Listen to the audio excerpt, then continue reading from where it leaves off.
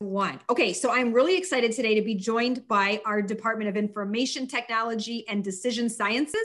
I have the chair, Dr. Dave Skippers, and I have Professor Chris Hayden, and I have Professor Javad Katabi. And I'm so excited to talk about a question that is really important in today's professional careers with data. What is the difference between data science and data analytics, and why this is so important? So Dave, tell us a little bit about why this question is so important and what you have seen working with industry partners. So yeah, working with industry partners, they very clearly indicated that even people who've received degrees, I'll say from other institutions, we'll use that term, don't always understand what is the difference between data analytics and data science. I'll say the industry partners who understand that, they very much are looking for people to be able to answer this question. It's very simple, and I'll state it this way. Data analytics is solving problems with data, all right? Data science is solving data problems, all right? A little bit of a twist on the words there. Those are two very different approaches, and I'll throw it back to you to move it on to another speaker to be able to dig into that a little bit more. Okay, so that is so critical. So I did not know that either. Like, do you know the difference between data science and data analytics? And you just delivered to us a very clear answer. So Javad, tell us a little bit about then, what is the difference between solving problems with data and solving data problems? Okay, to build on what Dave just explained, I'm going to differentiate between data science and data analytics from perspective of a couple examples. One, the type of data that Amazon collects on a daily basis.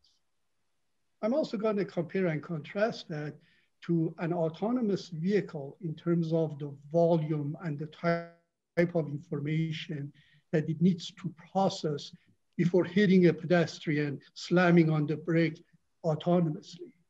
These are examples of big data. Big data have certain characteristics. In academic, there are called the V's of big data: the volume, the size of the data. Variety, in terms of when you look at Amazon, what type of data they collect, sales data, the type of transactional data for processing transaction. There are a variety of them. And also the velocity of the data. This has to do with how fast data is generated and retrieved, analyzed by the user. There are other V's, which I won't get into, but there is veracity, variability, and most importantly, the value of the data. Taking the information and translating it into value. Now, when you look at big data in the context of what Dave explained, there are data problems. Managing that data, in the case of Amazon, dispersed geographically throughout the world, computers that have all these data located, and they need to be funneled to the user so they can use it and analyze it. That poses a problem in terms of data management itself. What type of distributed system would you have, computer distributed system would you have that effectively manages this data? So where there is a need by a user to extract that information efficiently, that data is provided to the user. Okay, now Javad, you said something really, well, you said so many things that were really critical here. Let's use this Amazon example. So when I'm shopping on Amazon, Amazon is creating kind of like a profile on me as far as what I've purchased. And then I've noticed at the bottom, it will say, and other users that have bought this, this is what we'd recommend. So is that an example of data science, or is that an example of data analytics? That's an example of different types of data that it needs to be stored. To answer your question, managing that data creates data problems, which is data science.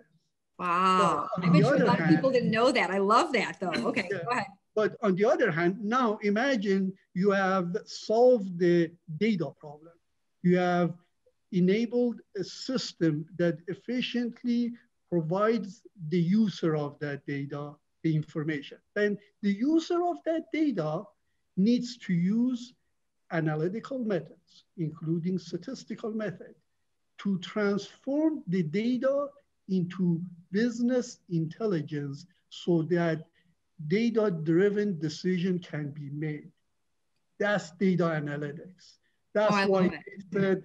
they've said, okay, well, data problems, how I'm going to manage it, and data analytics. Now that I got the data, what am I going to do with it? I'm going to use analytical methods, the right ones, to transform the data into business intelligence. That makes such sense. So it really is intertwined. It's really part of a synergistic system, but it's important to know each component so that if you have to analyze or you have to evaluate something in that process, you know where to go. That's perfect. So Chris, talk to us a little bit then about the careers. I mean, we just talked about Amazon, so that's key, right? Because anybody in marketing and anybody with, e-commerce, that's so important. But share with us 2 or 3 highlights of careers students can do in either area, and then tell us, does Walsh teach us both? To start out, yes, Walsh teaches both, so I'll get ahead of myself because of knowing the insides and out of the MSDA and then the MSIT and data science. But going back, not into specific career titles, but kind of bridging that gap between solving the problem and solving problems with the data itself. The data scientist is going to have really draw upon several different technical backgrounds and skill sets. And so they have to be versed in different areas such as mathematics, or statistics and computer science for the programming portion, and understand databases. So when they're presented with multiple data sources and data entry points, they're able to look at and somehow bring that, clean that data up and somehow transform it into something useful. Whereas the person that's going to be in the data analytics setting is going to be at a different level where they're looking at for the trends. They're looking at solving problems that are identified through their intimate knowledge of like the business domain that they're dealing with. Excuse me. That's great. That's great. And then Dave, bring us home a little bit. You don't have to say names because I know these are big corporations, but just give us the broad industries for the industry partners you talk with. Because one of the beautiful things about Walsh's programs, the MSDA, the MSIT, and data analytics and information tech, is that we have industry professionals that sit on your advisory boards to advise and consult. So what industries are you seeing, kind of represented on that, just generally? And then if you have any other feedback that you heard specifically on this topic, so we can really bring home the importance for people that are considering careers in these areas. Yeah, I'll speak. So our advisory board has representation from different industries across the region. I'll speak to specifically, so like the financial markets in financial businesses, there's obviously some big presence, we'll say, within Detroit. I'm sure you can guess who I'm talking about. I'm not going to necessarily name them. So there's that. You have, large, so the automotive sector is using both data science and data analytics. I mean, you have the large automotive sector, they have entire, divisions in groups that are doing data science, data analytics. So, and it's somewhat embedded in different groups within those. So we also have, and I'm sure I've brought this up in many other videos, but I'll bring it up again. So Industry 4.0, which is poised to, I'll say, shake manufacturing at a core level. They're going to have, so the data deluge, so the amount of big data that has happened is, I'm beginning to say we have not seen that yet. What we have seen so far will pale in comparison to what is coming. So data, and I'll drift slightly into all of our systems from a society and from all these different industries are converging. The data is going to start being moved back and forth between industries.